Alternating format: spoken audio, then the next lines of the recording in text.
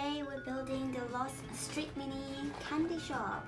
I've been creating my Loz mini street scene and it's almost done. This is the last one I'm going to add to the scene. Then it's almost a complete street scene, which I will show you by end of this build.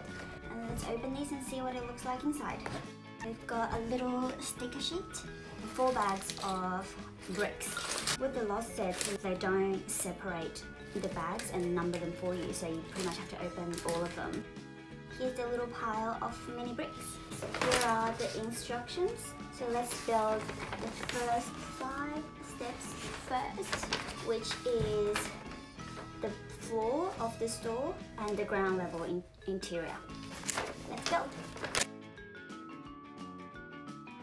With the Loz instructions, they do tell you the bricks required to build each step, which I think is essential given the bricks aren't separated in different bags. So because there's so many bricks, I do look for the bricks I need to complete the step first before I start building. Otherwise, I think there's just too much room for error. So let's find the bricks for the next step.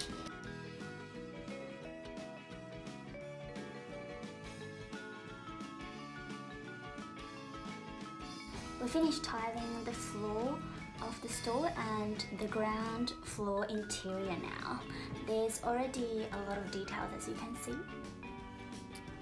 We've made a little counter, the cake stand behind the counter, there's some ice cream and little candy bars in the tray, and also some little windows and a little plant pot. We're now going to make the windows that's going to close up the ground floor as well as a roof.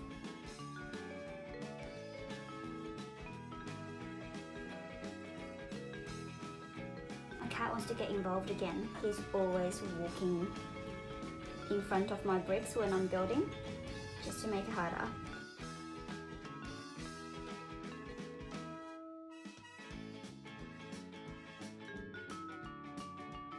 We've now finished the roof of our first floor and the 2 little windows on the side. There's a little cake stand at the front of the shop.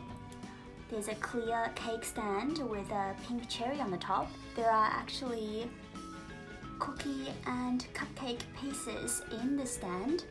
We'll now be making the main door of the store. We're about halfway through now, which means the process to look for bricks has become easier. I think initially I've actually spent more time looking for bricks than actually building it.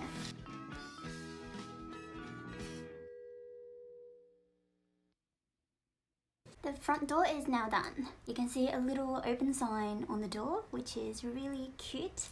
We've used a lot of stickers already, including the wood pattern around the frame and some of the shop signs, candy bars, etc., which I don't prefer because the sticker sheet usually with Loz sets are not fantastic. They are not super adhesive and I find them to be peeling off over time.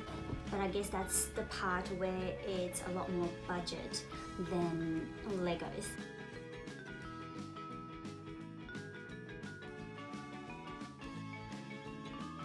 We've now done the top roof of the shop, and there are 2 little window pieces we made earlier, which I think are the walls and windows of the second floor. I'll be assembling them before we connect it to the main body.